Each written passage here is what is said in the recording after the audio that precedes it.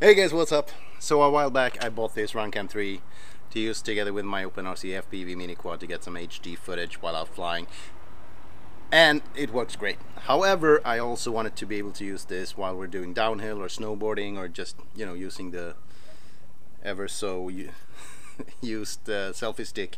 So yeah, sure. So I've got a 3D printer, I got some CAD software, so I designed this simple frame to put the camera in, and I must say it works it's really well. So you got these cutouts on the sides, so you can turn the camera 90 degrees and you will still have access to the button here without the microphone being covered. So this one is printed in PLA, Flex PLA from Creative Tools in a flashwood finder.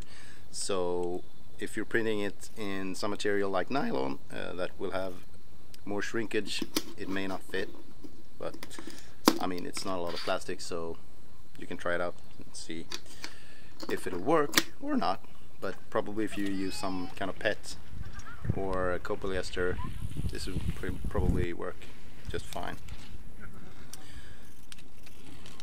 So look, I'm quite happy with the design. As always, there's a step file as well as the step file. There's a step file as well as the STL file. You can download it, modify it if you like, or make your own or whatever. And if you like it, give it a thumbs up, and if you don't. So anyhow, I'm gonna leave you with some footage from when we used this when we went downhill last weekend, and until next time, take care.